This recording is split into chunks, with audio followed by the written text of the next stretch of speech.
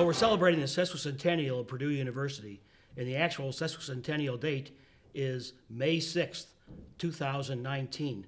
That will be 150 years since the governor and the Indiana General Assembly approved the location of what became Purdue University in Tippecanoe County. John Purdue was often called the founder. He wasn't really the founder.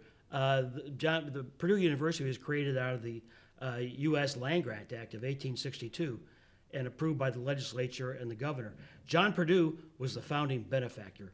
He gave the money to get it started. And it all started with a canal. It's a fascinating story. John Purdue was born 1802 on Halloween in Pennsylvania, up in the hills north of Harrisburg. The family was very, very poor. They lived in a very small cabin. He had 9 sisters, and he had very little schooling. They had no money. They didn't even own the land they lived on or the cabin that they lived in.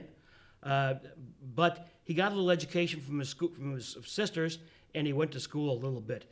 In the 1820s, the whole family moved to Ohio, and John Purdue went off on his own. He became a storekeeper. He tried farming. He tried various things. He didn't particularly like farming, but he found something he was good at, making money. He was good at buying land and selling it for a profit. He was good at taking hogs to market and making a profit for himself and everyone else whose hogs he took with him.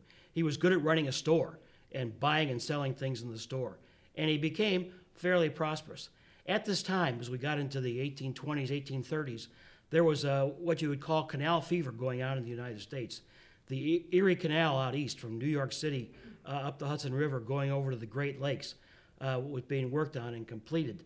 And goods could go from Toledo, Ohio on Lake Erie all the way to New York City, but they couldn't go any further west than Toledo.